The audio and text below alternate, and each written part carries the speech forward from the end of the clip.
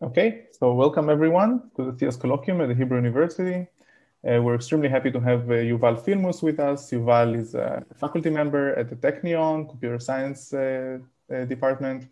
He completed his PhD, award-winning PhD at the University of Toronto, and since then he's at the Technion, as I said. He won the Alon Fellowship and the Creel Prize.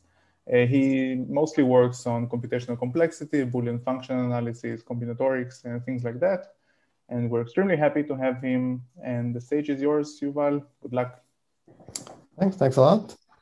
Yeah, so this is about the game of 20 questions, which I will explain in a moment. And this is joint work with a bunch of people with interesting affiliations. So there's Yuval Dagan, who was my master's student, and now he's doing his PhD at MIT. Ariel Gabizon, who used to be at Zcash, and now he's at large, and he's somewhere around the globe. Daniel Kane, he's in UCSD, and Shay Moran, who's actually now also at the Technion, at the math department. Okay, so this is based on two different papers, one of which was accepted just a few months ago. So that's the excuse. But actually the work is dates from a few years ago. Okay, so what is the game of 20 simple questions? So let's start with the game of 20 questions. So this is like a parlor game, a party game. So maybe originally, let's say I'm playing with Ilan. So I'm thinking of an object, and Ilan's goal is to discover this object. It's a cooperative game. Okay, so Ilan can ask me yes/no questions. And using these yes/no questions, he's supposed to figure out what object I'm thinking about. And this is a cooperative game, so I have to answer truthfully, but there's no cheating. So I can't like wink or something. Okay, so this is the game of 20 questions. And yeah, maybe even at this point, so suppose that Ilan plays perfectly. So is he going to discover the object or not? So on what does it depend on? So it depends on how many objects I can think of, right? So what's the threshold? What's the threshold of the number of objects I can think of for Ilan to win with a perfect strategy? We'll keep that in mind and we'll see the answer in a second. Okay, so concretely, we will think of this circuit object as a number from 1 to n. Okay, maybe that's a bit more boring than just thinking about an object in the world, but it will be slightly easier to work with. So Bob thinks of a number between 1 to n. And then Alice, his goal is to find a number by asking yes/no questions. And as I said, in the vanilla game of 20 questions, it's a completely cooperative game. Yeah, so you can think of it as a kind of a communication scenario where Alice and Bob, their joint goal is for Bob to transfer some number from 1 to n to Alice, and the only protocol in which they can communicate is by asking these yes/no questions. Okay, and now let me ask you, what is the optimal worst case number of rounds? So how many questions does Alice need to ask to discover the unknown number? That's a question to you. Log base 2 of n. Log base 2 of n. Okay, so that wasn't too hard. And of course, this game is a bit boring. So in the literature, there are several ways of making it more interesting. Perhaps the most celebrated way is by allowing Bob to lie. Okay, there are various ways in which Bob can be allowed to lie. So he can be allowed to lie k times, maybe half the time in each prefix. Okay, but we will concentrate for the moment on a different way to make this game more interesting. And this is by making it distributional. Okay, so what does this mean? So now there's some probability distribution mu known to both players. Yeah, that's important. And Bob samples a number between 1 and 10 according to this probability distribution mu. Okay, and now Alice, who knows mu, he attempts to find this unknown number, and his goal is to minimize the expected number of questions. Okay, you can think of various other goals, but the goal we consider is to minimize the expected number of questions that Alice asks. And again, Bob doesn't lie, it's a cooperative game. Okay, so what's the answer? What's the optimal number of questions that Alice needs to ask on average? The binary entropy of mu. Binary entropy of mu. Okay, so of course, nothing knows all the answers, but that's great. It's good to have somebody in the audience who actually knows what. Will start lying at some point, Yuval. Right. Okay, so actually, Nati is correct in spirit, but maybe not in detail. Okay, so it's actually impossible to always guarantee exactly the binary entropy of mu. Okay, so those of you who don't know about binary entropy, I will explain it in a moment, but let me just say, for people who do know what binary entropy is, actually the best strategy for Alice was found by Huffman in the 50s. I think it was a kind of homework exercise or a challenge problem or something that he solved as a student. That's the folktale. Okay. And the performance of Huffman's algorithm is not quite the entropy, but it's almost the entropy. It's between the entropy and the entropy plus 1. Okay, and now for those of you who don't know what entropy is, so first of all, let me say that you should look it up because this is something very useful. Okay, and here's a way to define entropy using this 20 questions game. So suppose we run many different instances of the 20 questions game in parallel using the same distribution mu. So Bob, instead of sampling a single number between 1 to n according to mu, now he's sampling a million numbers. And Alice is still using yes/no questions, but now he wants to find all of these numbers. Okay, now we take the optimal strategy and we calculate the amortized number of questions per game. So in this case, we divide the expected number of questions by a million. And as this million tends to infinity, then so the optimal number of questions is going to tend to entropy of mu. Okay, so this is a definition of entropy of mu, and there's also a formula that we will see at some later point. Okay, so you can find this distribution 20 questions game in classic textbooks on information theory, such as Cover and Thomas, Elements of Information Theory. Okay, so it seems like this problem is solved. So I haven't described Huffman's algorithm, but this is an extremely efficient algorithm that is actually used in practice, and you can run it. It takes like n log n time. It's highly efficient. So it seems like everything is known. So why am I giving this talk? Okay, so there's one point which is still not perfect in this setup, and this is the questions that Huffman's algorithm can tell Alice to ask. Okay, so these questions can sometimes be complicated, arbitrarily complicated. Okay, so for example, for some distribution mu, then Huffman's algorithm might have Alice ask, is X a prime number? Okay, this is actually a somewhat reasonable question. It could be even less reasonable. It could be completely arbitrary. Okay, so you can actually show that you can arrange for mu such that you can ask almost any question as the first question. Okay, and this, as you can see, that if you actually think of it as a communication game, then if it takes at least so long just to describe the question, then this leaves something to be desired. Okay, so our main research question is the following. What can we do if we only restrict ourselves to simple questions? Okay, this is the source of the title, 20 simple questions. Okay, and now you can ask, when is a question considered simple? Okay, so I'll give you two answers. So one answer, a question is simple. Like if it's simple, then I can recognize it. So it's like they say about some other stuff. You recognize a simple question when you see it. Okay, so for example, the question is X prime is not so simple, whereas the question is X at most 5 is pretty simple. Okay, so this will be one answer that we will actually see in a moment. And the other answer, we'll say that an ensemble of questions is simple if it's small. Okay, so if I can ask one of 100 many questions, then this is simpler than if I can ask one of 1,000,000 many questions. Okay, so these are two interpretations for the words, for the adjective simple. Okay, and here's an example of the first interpretation, and this is something that hopefully all of you are familiar with, binary search trees. Okay, so what's a binary search tree? Then there is some array, and we're given an element, and we want to find whether it's in the array. Okay, this is one version. Other versions want us to locate it either as an element of the array or between two elements of the array or before the first element or after the last element. Okay, so we will consider the variant where we're looking for an element which actually is in the array. Okay, and what kind of queries are we allowed to ask?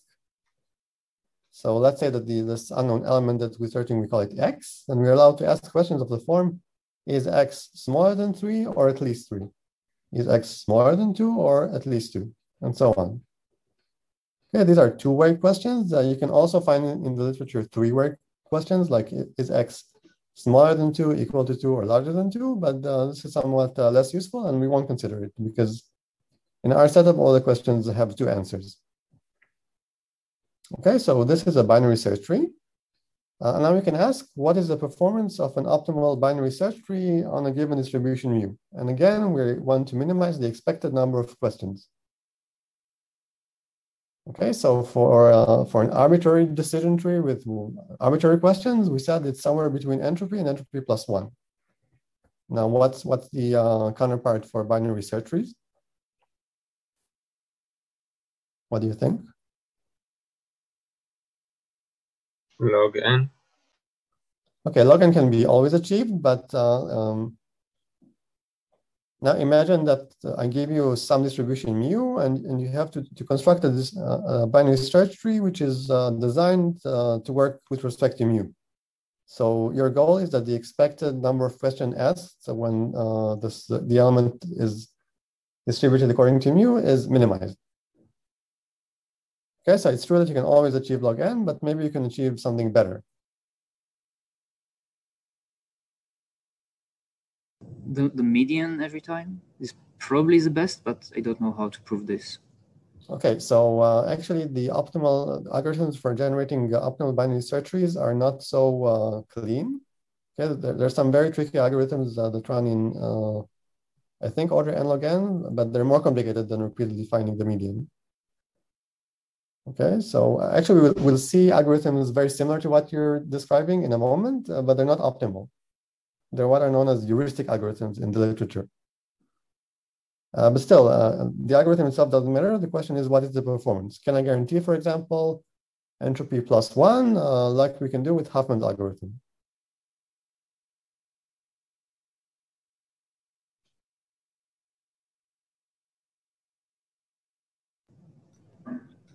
The trouble is with elements that weigh a lot, right? I mean, otherwise,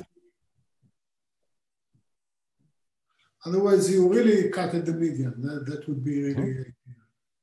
Right, so Nadia is exactly right. Imagine a distribution which is 99% 2 and 0.5% 1, 0.5% 3.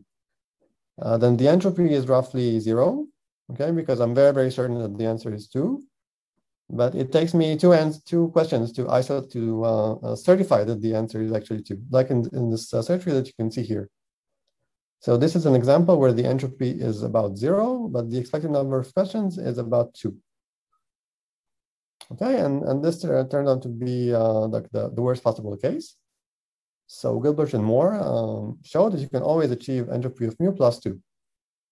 Yeah, this is also goes by various other names, like I don't remember them right now, but this is very similar to arithmetic coding and to some other stuff. And we'll actually see this algorithm in a moment. It's very similar to what you suggested. Okay, like I said, this is optimal for these very boring distributions which are concentrated on a single element.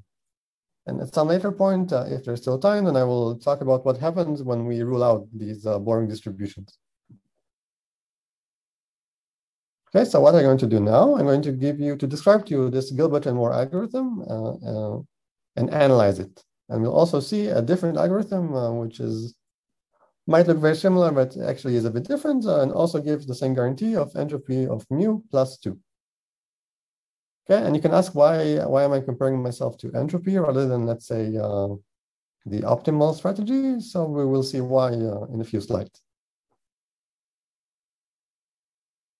Okay. So here's the Gilbert-Moore algorithm. It's just binary search over the interval 0, 1. So here's the deal. So we have this probability distribution mu, And I denote the probability of the element I by mu of I. Okay, so since this is the probability distribution, then the sum of these mu i's has to be 1. Okay, this is the definition of probability distribution. Okay, so now I can partition the interval 0, 1 into subintervals whose length is mu of I. So the ith interval has length mu of I. And I put this blue dot at the middle of each interval. And this blue dot is going to represent the element I. So for example, this dot that I just highlighted, it represents the point 5. Okay, and now I'm just going to do binary search. So here's how it goes. So we first ask whether the input is in the left half or in the right half. Okay, so this point 4, it's actually located at half plus epsilon. So here the question I'm asking is the input element less than 4 or at least 4? Okay, and you can see that this is the sort of question that you can ask in a binary search tree. Okay, so in this case, we're looking for the element 5. So this unknown element is 5. So the answer is larger than 3, or at least 4. Okay, and then we do the same thing. We ask, is it in the left half or in the right half? So this time, the answer is in the left half. And finally, well, we do again the same thing, and we need to have one more round because of this. Point number 4 is right, is just to the right of 1/2. Okay, so it took us 3 rounds to find the element. So again, this was the first round. Now we go right. Here we go left, and here we go right. Okay, so this is the Gilbert-Moore algorithm, and we'll analyze it in the next slide. You'll see that the analysis is quite simple. And here is another algorithm. It's named after Risanen and analyzed by Hoiba. Okay, so Risanen, he could only show that it's entropy plus 3, and then this was improved to entropy plus 2. Okay, and the only reason I'm presenting it is because we will need it later.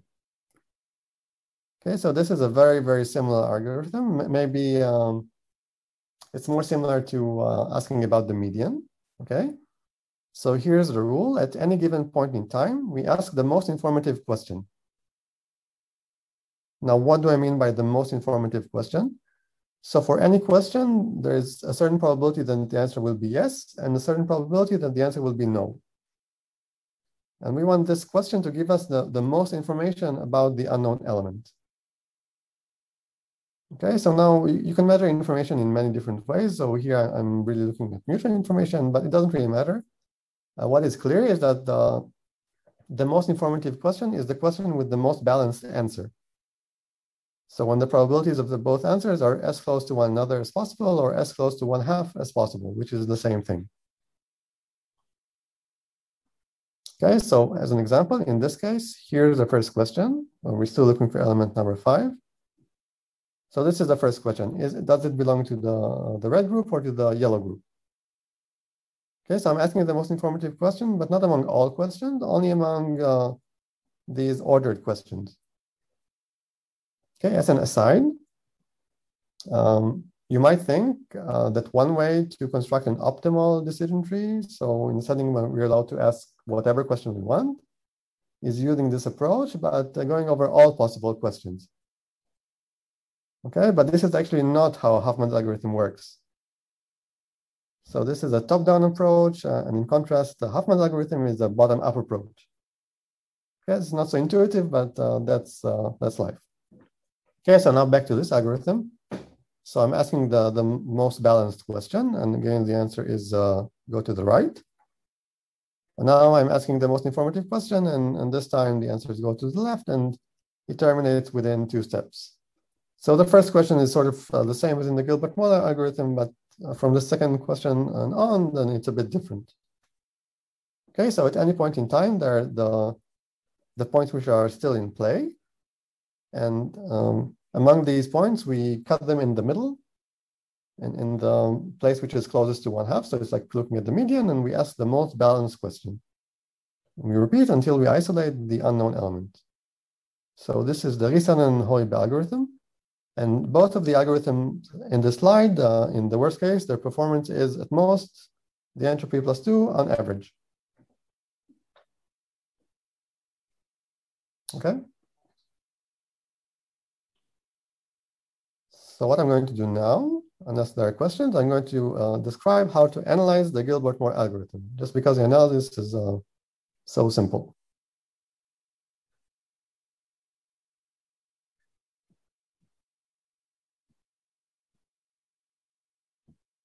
Okay.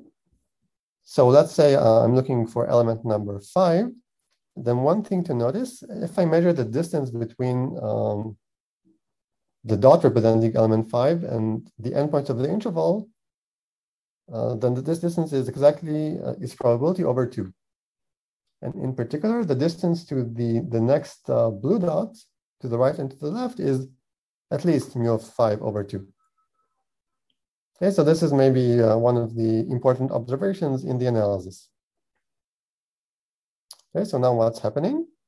So this is the first question that we ask, and after answering this question, then we've isolated the interval containing the element to a subinterval of size 1/2. And then we go down to size 1/4 and so on. So every time the size of the interval shrinks by a factor of 2. Okay, so after k rounds, then we zero in on an interval of length 2 to the minus k. Okay, and this interval is guaranteed to contain this red point. And the game stops, we know the answer once this interval does not contain any other point. So when does this happen? After log of the shortest interval. Roughly, okay? So this happens once the interval has length at most mu of x over 2. Okay, so we have this interval that all we know about it is it contains this red dot. So once the length of the interval is at most mu of 5 over 2, then we know for sure that it doesn't contain any other point. Okay, so at that point, we can for sure stop the game. Okay, and that means that we have to stop after a seeding of 2 over mu of x rounds, which works out in the worst case to be roughly log of 1 over the probability plus 2. Okay, so this is a sort of a worst case guarantee, which depends on the probability of the element. Now, those of you who know the formula for entropy, then they can immediately see that if I take expectation over x, then I get exactly the entropy plus 2. And this is because the entropy of mu is exactly the expected value of log of 1 over mu of x over x. Okay, so this was the entire analysis. It's a very simple algorithm, and the analysis is very simple. Unfortunately, the analysis of the other algorithm, the one which repeatedly asks the most informative question, while it's not very complicated, it's a lot less elementary, and like I wouldn't even be able to tell you how it goes. So that's why I'm only presenting the analysis of this algorithm, even though the actual algorithm we'll use in the future is the other one. Okay, so this is maybe something which is good to know, and you can present it in class if you teach something like, let's say, binary search trees. Okay, so this is all about the Gilbert-Moore algorithm. The analysis of arithmetic coding is I think, very similar. It's maybe even identical. And now what we do, okay? So if you recall, maybe let's go one bit back. So what is the issue with these two algorithms that described in this slide? Then both of them, they guarantee entropy of mu plus 2. Okay, but the guarantee of Huffman's algorithm is entropy of mu plus 1, which is better by 1 question. Okay, and our goal in life now is to get another algorithm which also guarantees entropy plus 1, matching Huffman's algorithm, but uses only simple questions, whatever that means. Okay, and we'll see why the difference between plus 2 and plus 1 is not as slight as might seem at first glance. Okay, so now the question is, which questions do we need to add to this binary search tree paradigm in order to be able to get entropy plus 1? So what was the issue with binary search trees? So we had these funding distributions, which have entropy very close to 0, because it's very certain, let's say in this case, that the element is 2. But we can only, in order to be sure that the answer is 2, we need to ask at least 2 questions. Yeah, because it takes 2 smaller than questions to isolate a given element. So how can we fix that? Which questions would we need to add in order to be able to analyze distributions of this sort? Is it the big guy? Is it the big guy? Okay, so how does this question look like? Quality questions. Quality questions, right? So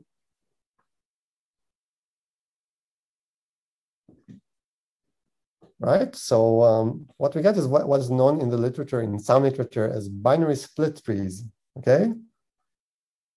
So I have to say, back in the day, I had a very extensive literature review, like maybe 10 pages. And so I was able to find all these terms that nobody uses. And one of them is binary split trees. Okay, this is the same as binary search trees, but they allow not only questions of the form is x less than 2 or at least 2, but also questions of the form is x exactly equal to 2. Okay, another term which might mean the same thing is binary comparison search trees.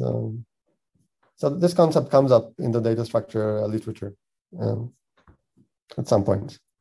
Okay, so if we have these questions, then at least there is some hope that we can get down to entropy +1 for every distribution. Okay, and that's exactly what we show. That's one of our main results. That using the optimal binary split tree, we can get entropy +1 always. Okay, and this improves the binary search trees, which only get entropy +2. Okay, and here's the algorithm which achieves it. It's actually quite simple. So there are 2 cases. So if the big guy has probability at least 0.3, where 0.3 is a somewhat arbitrary but not too arbitrary threshold, then we ask about the big guy. And otherwise, we ask the most informative less than question. Okay, so this is the entire algorithm. So it's like this Rissanen-Hoibe algorithm, but it has this extra clause about the big guy. Okay, this 0.3, you can slightly play with it. Like it also works if you use a 0.299, but it doesn't work if you use it on a 0.4. Okay, so you can see that this algorithm is kind of simple and elegant. The analysis, unfortunately, is not as simple and elegant, but it's hopefully mathematically correct, so at least we know that it works. Now there is a question, how to find the optimal binary split tree. I think the best algorithm is maybe order n to the 4. So that's open, but you always know that there's at least one binary split tree. Let's say the one corresponding to this algorithm whose performance is at most entropy +1.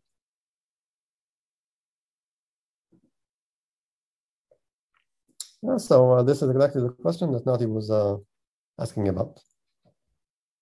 Yeah, we will not present the analysis of this algorithm because we don't really understand it. It's a bit tricky and like it works, but it's kind of a zero knowledge proof.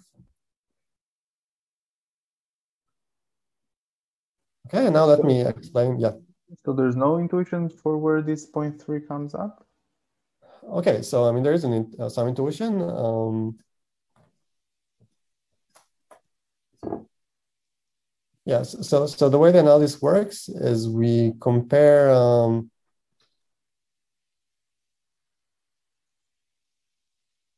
okay, so if you were always able to ask a question which is exactly half-half, then using the chain rule of entropy, then you can show that the performance of your algorithm is exactly the entropy.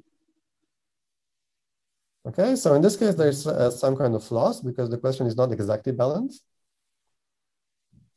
Okay, so what we do is we keep track of the probability of the big guy, and we kind of trade off this loss to how this big guy behaves. And I think you can show that a threshold like 0.4 won't work even by looking just at what happens when the big guy is really big. Okay, so there's some information on the threshold that you can get from this. But for the rest of the analysis, I mean, for 0.3 it works. It might also work for other thresholds, but we cannot show it. So you don't have an attack for 0.4. You just don't know how to prove that it works. Yeah. So there are some thresholds which I know don't work, and some thresholds which I cannot prove work, but they might. Yeah. Mm-hmm. Yuval, isn't it just that you're trying to make up for these lost questions? So when you wrote 0.3, I thought that really the number should be a quarter, because you're wasting 2 questions on the big guy. Mm-hmm. This is this +2, and from now on, you've eliminated it, and you paid 2 to cut it by an additive quarter. This is not true, this argumentation? Yeah, I'm not sure. So the analysis, there's something a bit subtle that you need to keep track of this, the biggest element. So, and this complicates things. So I'm not sure, like we haven't looked for counterexamples showing that, let's say, 0.25 won't work, but it's possible that you might be able to show it. Yeah, but if somebody in the crowd is willing to take a look at the paper and find a better analysis that will like explain why 0.3 is a good threshold, then I would be very happy. So there's no general version yet, so you can, if you find a better analysis, you might be part of the project even. Yeah, something to look forward to.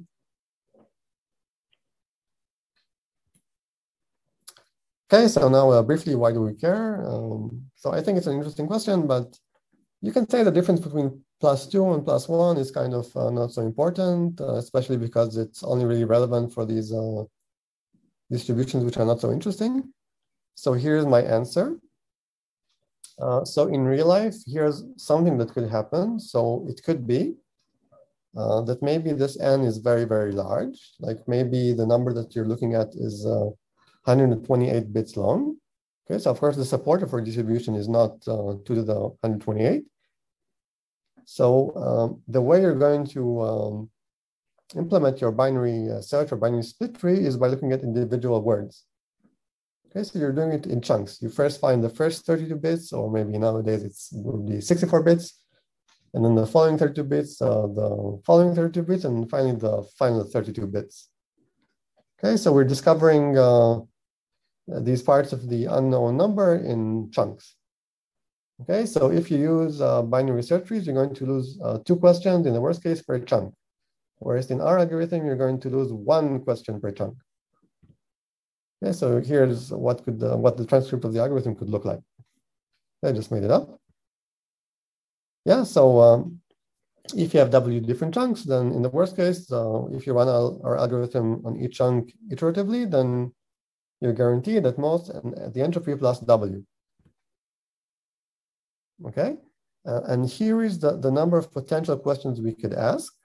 Okay, so there's a factor W. This is for the number of different words. Each of the words, there are n to the 1 over W possibilities. Okay, because n is just the total number of integers we consider. And then each of the words, it has, it could be 1 of n to the 1 over W numbers. And I'm asking 2 types of question per number, like smaller than or equals to. So that's why we have 2. And now why am I displaying this monstrosity here? Because we have an almost matching lower bound. Okay, so up to this constant 2. And everything else that you see here is actually, it's necessary. So if you want to guarantee redundancy W, so entropy plus W for every mu, then you need at least some constant times W times n to the 1 over W questions. Okay, this we can prove. And just 1 minute about the lower bound is you're looking at these boring distributions, which are concentrated on a single element. And you do the math, and that's what you get. Okay, so in order to obtain this matching upper bound, it's really important to have a +1 per chunk rather than +2 per chunk.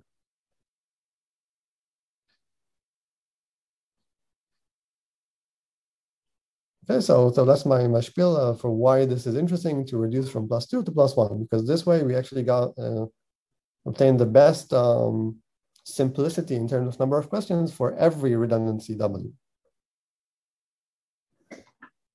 Yeah, we don't know what's the optimal constant. This is also something which will be interesting to figure out. So we think maybe the upper bound can be improved and also the lower bound And getting a better constant is actually a bit non-trivial and requires some result of Roy-Meshulam.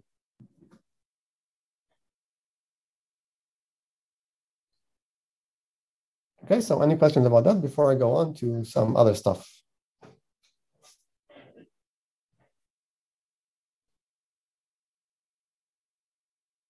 Okay. Now we're going to talk about playing 20 questions with a lyre, and this is the title of a classic paper by, I think, Peter Winkler et al.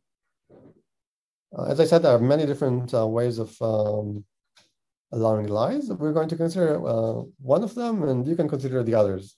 Yeah, there's a lot of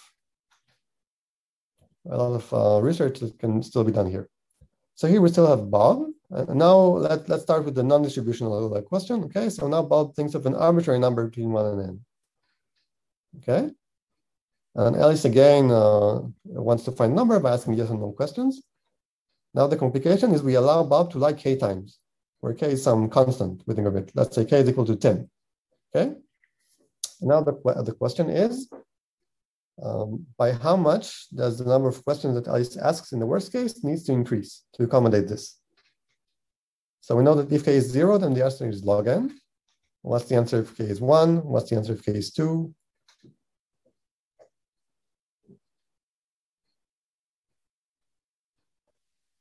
Is it related to interactive coding? Yeah. So that's a good point. The techniques that we will use later are very similar to interactive coding, and probably you can improve some constants using interactive coding. Yeah, but that's a good question.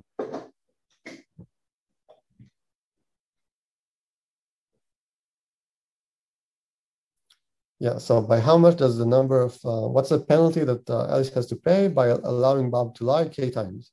It's like a test your intuition.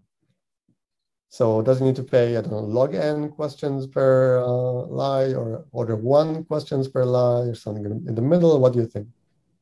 If k is 1, then you're basically looking for where he lied. So I think it should be something like log n, right, the penalty. Okay, and in case 2? It's the same thing. Okay, so we'll see that later on, exactly this explanation. So very good, a very good intuition. So the optimal cost is something like log n plus k log n, at least for constant k. Okay, and that's exactly because this log n, it encodes the position of the line. We'll see that in a moment. Okay, and now let's look at the distributional version. So this, we believe, has not been considered in the past for some reason. But in combinatorics, you can think of a million different questions, and Erdős only thought of half of them. Okay, so this belongs to the other half. Okay, so it's exactly the same setup. And now we have distribution mu, and Bob chooses x according to mu. And Alice wants to find x, and Bob is allowed to lie k times.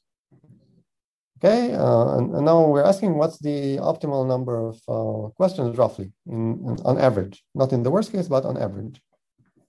Okay, so if k is 0, then it was entropy of mu. And now it's going to be entropy of mu plus k times something. Okay, so this something, when we use the uniform distribution, which corresponds to what we've seen earlier, is log n. So the question is, what replaces log n for an arbitrary distribution mu? So we know what replaces log n. Log n corresponds to the entropy. What replaces log n?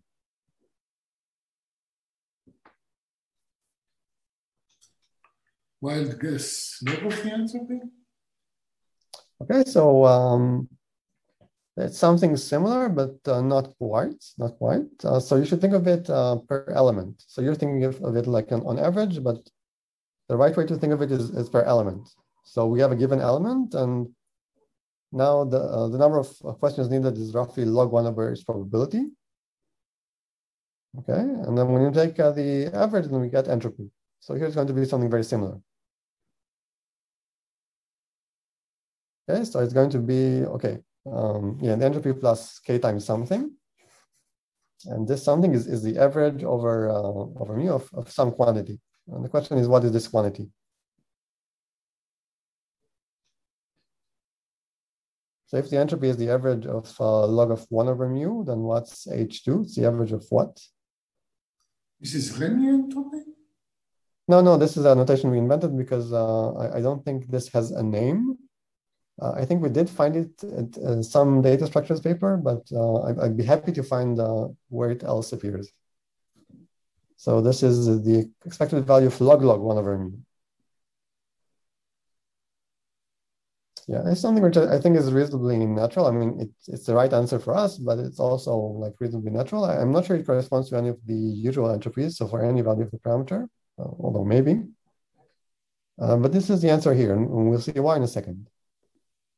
But first, let me explain how to get this using an algorithm, and this will be very similar to interactive coding, I think. Okay, so what we're going to do is we're going to do Gilbert-Moore with lies. Now, if you recall, then Gilbert-Moore is not optimal because it's +2 rather than +1, but at this point, we don't care so much about these lower order terms. Okay, so maybe it can be optimized further, but yeah, this is beyond our pay grade. Okay, so we're just going to run the Gilbert-Moore algorithm, and we're going to be sensitive to the possibility of Bob lying. Okay, and let me remind you that the Gilbert-Moore algorithm is just you do binary search on the interval 0, 1. And these blue dots, they represent the locations of elements. Okay, so let's say again, we're looking for element number 5. Okay, so that's the first question. And although Bob should have said red, Bob is saying yellow. Okay, so then we ask this question, what would be the answer? Assuming Bob doesn't lie. Red. Red. Okay, now? Red. Red. Now? Red. Red. Will be always red, okay? So how do we recognize a lie? Then if at some point the answer is always the same, then probably Bob lied. Okay, so this is the idea. So if this happens, then we figure out what the true answer is. And this is by asking enough questions to prevent Bob from lying. Like if we ask at least 2k+1 questions, then we take the majority, then the answer is definitely correct. Okay, and then if we discover that Bob lied, then we just erase everything from this last position that we know Bob was right up to the current position, and we try again. Okay, so this is the entire algorithm. Okay, and I need to describe like how many identical answers look suspicious, but yeah, up to this detail, it's the entire algorithm. So again, so we record the answers. And if at some point we see this very long run of answers which are exactly the same, then we become suspicious. And we kind of go to the previous question before this run. And then we ask again the question that we asked back then for enough time so that Bob cannot lie. Okay, we find the correct answer by asking the question enough time and taking majority. And then if we discover that Bob lied, we just roll back all this entire interaction, which was completely useless to us. Okay, this is very similar to things that indeed happen in interactive coding. And if you do this with the correct parameters, then you get entropy plus k H2 of mu, roughly. Okay, now let me try to convince you why this H2 of mu is correct. And actually, this argument was already said here. So here's the lower bound, and this will explain where this log 1 over mu comes from. So after we figure out the right answer, then we know this unknown element x. But because we also know all the answers, then Alice also knows the positions where Bob lied. Okay, so she can determine from the transcript and from the value of x, also the positions where Bob lied. And these positions, they carry a lot of entropy in them. Okay, so we know that the game lasts for roughly log 1 over mu rounds. So each position where Bob lied, it can be any of this log 1 over mu positions. So it takes log 1 over mu questions to reveal. Okay, so if you wanted to formalize it, then this would be like you're going to measure some entropy, but this is the idea. Okay, because the only way for Alice to know the answers is to also know the positions where Bob lied, and this is some additional information that she has to figure out. Okay, so this is the lower bound. This shows that you need at least entropy of mu plus k times entropy 2 of mu. And the upper bound we've just seen, but just a bit about where the parameters come from. So the only point which wasn't completely specified in this algorithm is how long of a run will look suspicious. Okay. So on the one hand, if we look for runs which are too long, then the cost of rolling back might be too high. Okay, so if we look for like an extremely long run of identical answers, then once Bob lies, then we're kind of doomed. On the other hand, if this run is too short, then we might get too many false positives. Okay, so even when Bob is not lying, we might suspect that he's lying. Okay, so this is something we need to balance. And it turns out that the optimal choice is roughly the log of the current number of questions, which is, for most of the time, it will be roughly log 1 over mu. Yeah, this is some calculation that you need to do. And this is why you get this extra log 1 over mu per lie because of this rolling back. Okay, so you have to roll back this suspicious interval, and this is exactly what you lose. Okay, there are a lot more details, as is common in this genre, but this is kind of the idea. Okay, I think there are still some lower order parameters which we were not able to optimize completely because we ran out of steam. But otherwise, we kind of know the answer to reasonable accuracy. And this is, again, this algorithm that I described, it's eventually it's quite simple. It's not too hard to implement. So you can imagine somebody actually implementing it if there's some scenario where it's reasonable. Okay, so this is about line. And now let me briefly go over two more parts. I will be a bit brief because I'm not really running out of time, but when do you want me to end? In something like 10 minutes at most. Yeah, okay, great. So now I'll throw upon you even more information, but we'll do it more briefly. Okay, so one question which I find very interesting is how to match Huffman's algorithm exactly. Okay, so up to now, we've been comparing ourselves to the entropy, but you can also compare yourself to the performance of Huffman's algorithm. And you can ask, is there a smaller set of questions? Okay, and you have to commit to this set of questions before seeing the distribution mu, such that using only this set of questions, you can always match the performance of Huffman's algorithm exactly. Okay, so yeah, I'll be a bit brief, but just one thing. It's enough to look at these dyadic distributions, which are distributions where all the probabilities are negative powers of 2. And the reason is you take an arbitrary distribution and you construct this optimal strategy. In this case, it's a binary split tree, but it could be whatever. And then you can construct a new distribution where the probability of an element is proportional to the depth, to the number of questions you need to ask in order to reveal it. And then if you can handle this new distribution that you're gonna exactly, then you can actually also handle the original distribution. Okay, if anybody knows about terminology for these distributions where all the elements, all the probabilities are negative powers of 2, I will also be very happy to know because we couldn't find a standard term for this. Okay, and now it turns out that in order to handle these distributions, all you need to do is to come up with a set of questions with the following property. So for every dyadic distribution, you need to be able to split it in half exactly. Okay, so this is something we discussed previously with median and stuff. So for arbitrary distributions, this will in general be impossible, but for these dyadic distributions, it is always possible, it turns out. Okay, so in this case, this is one solution. Okay, so now your goal in life is to construct a collection of subsets of the numbers 1 to n with this property that for any non-constant dyadic distribution, so when all probabilities are negative powers of 2, you can always find a set whose probability is exactly 1/2. Okay, and here is such a construction.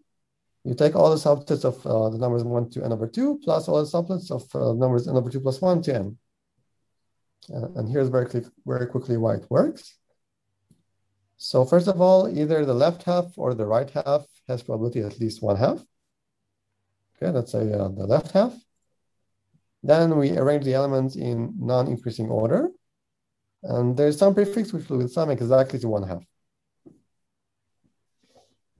Okay, so it's not too hard to see. And this is one way to come up with a set of questions, which is a lot smaller than all questions, but which allows the matching the performance of Huffman's algorithm exactly.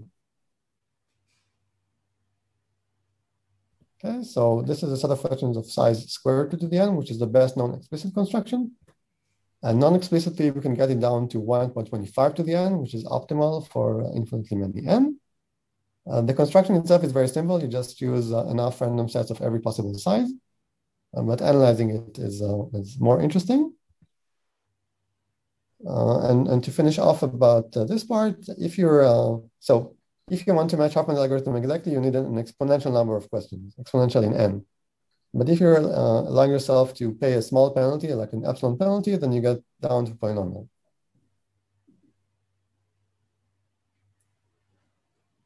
Okay, so I went over this a bit quickly. And now we're going to skip this. You can look at the slides which are available on my webpage. And now, just a few open questions. So one open question is generalize everything to the case when you have more than 2 answers per question. So far we've been talking about yes/no questions, but you can also talk about questions which have 3 possible answers. And now you can ask, like all of these questions that we asked so far, you can ask about this new setup.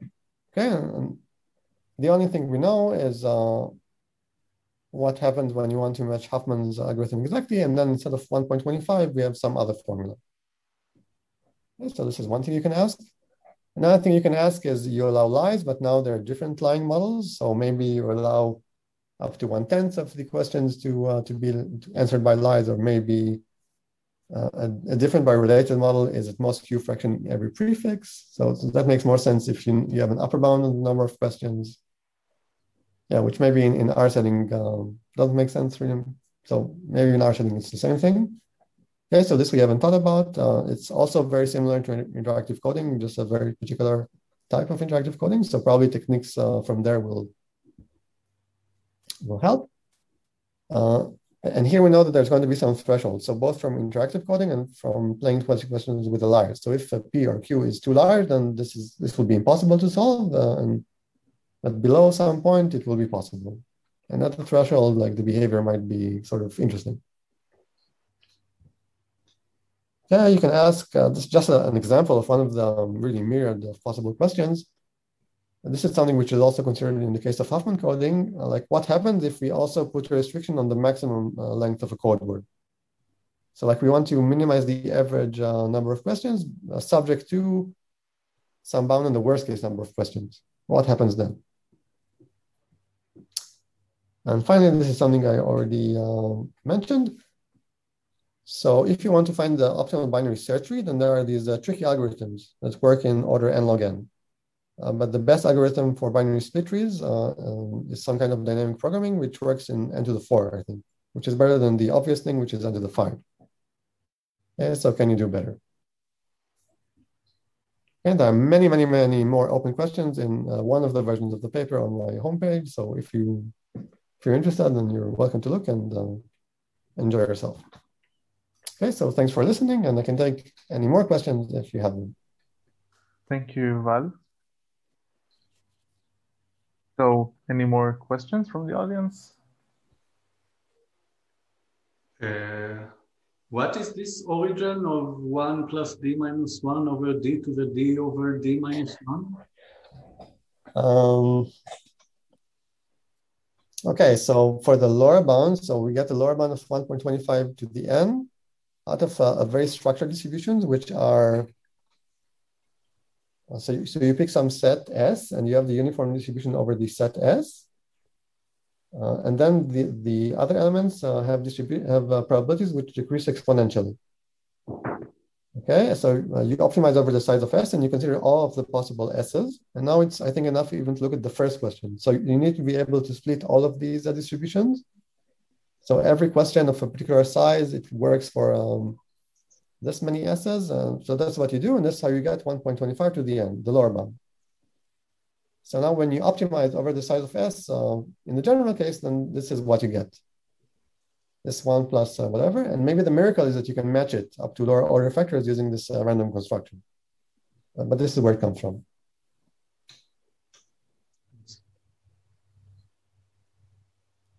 More questions?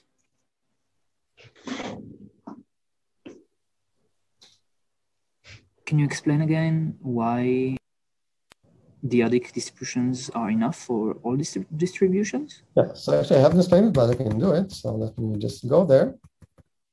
So here's the idea. So you have some mechanism which solves dyadic distributions optimally. Okay, and now I want to explain how to solve an arbitrary distribution.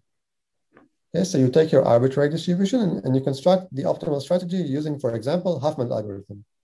And you get this kind of tree like we have here. And now you construct a different distribution, okay, where the probability of an element I is 2 to the minus number of questions asked by the algorithm on I. Okay, like in the example here. And now you apply your machine that works for dyadic distributions and you construct some decision tree which is optimal for this distribution. Okay, now the claim is that this exact same strategy is also matches Huffman for your original distribution. And the reason is that the only way to be optimal on the dyadic distribution is if the number of questions that you ask for an element of probability 2 to the minus k is exactly k. Okay, this is something you can show. Okay, so Thanks. what happened here? It's kind of a rounding of an arbitrary distribution into a dyadic distribution in the KL metric. This is a sophisticated way of saying it.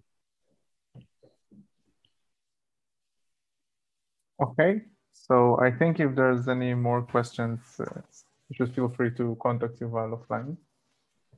Hope that's okay.